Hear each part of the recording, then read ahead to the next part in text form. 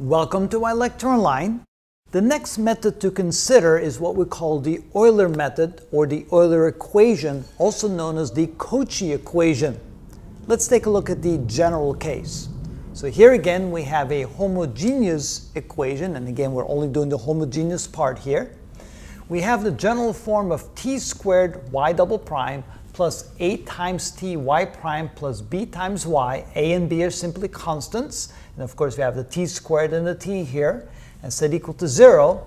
We then convert that to what we call the standard form, where we divide everything by the coefficient of y double prime, which gives us y double prime plus a over t y prime plus b over t squared times y.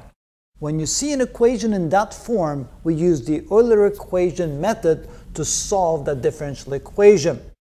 What that means is we're going to assume a solution of this form, y is equal to t to the r, where r is greater than 0, is a solution to the equation. Then if we take the first derivative of that, we get rt to the r minus 1, and then here we get the second derivative of that, and we plug those back into the standard form of the equation. That gives us the following equation.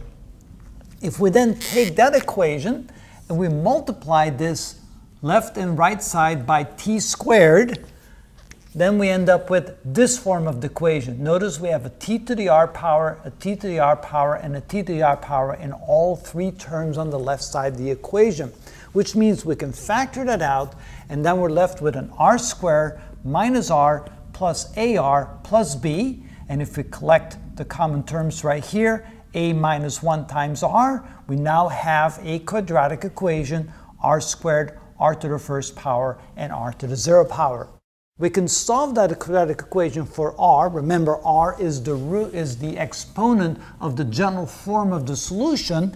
If we then solve for r, we end up with two solutions. Now, those two solutions for r can be either two real roots, a real double root, or two imaginary roots.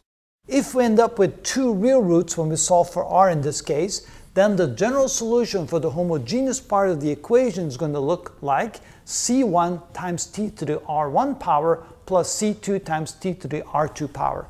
It looks very similar to what we've seen before, except instead of having e here as the base, we have t as the base. If we have a real repeated root, the same root twice, then the solution will be c1 t to the r power plus c2 t to the r power times the natural log of t. So that's a little bit different from what we've seen before. And finally, if we have two imaginary roots, where the roots will be expressed as a plus or minus bi, of course this a and b are not the same as these a and b's, they're different, then the solution will be c1 t to the a power times the cosine of b times the natural log of t plus c2 times t to the a power times the sine of b times the natural log of t. So those will be the three different solution sets that we can have using this Euler equation format for something that looks exactly like that. Now, of course, the equation must look exactly like that. A and b can be constants. We have a t here and a t squared here in the denominator. So now let's do some examples of this so you can see how to actually apply that. But again, the method is very straightforward.